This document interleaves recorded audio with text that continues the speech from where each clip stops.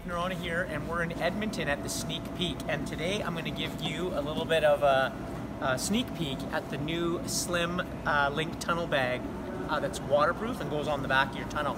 Now it's still in its development stages, but it'll be ready for next year. It has 4 LinQ attachments that go onto the 4 LinQ base plates right here.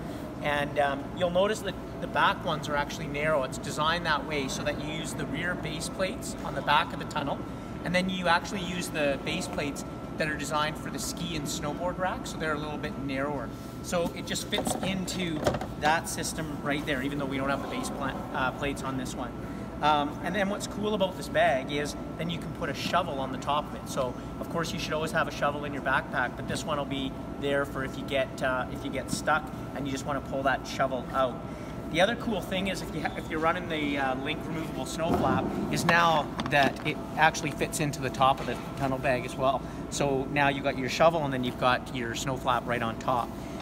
When we look inside the bag, we take off these straps here, and you have a fully waterproof bag that just rolls up, so you can put all your stuff in here, whatever you want, and fully Velcro on the top, so you can see it's a I can almost get in there, and then you just like a simple roll-up waterproof bag, and put your stuff in, and then back on top. So you can check it out in the catalogs, or even better, get down to Sneak Peek and check it out for yourself.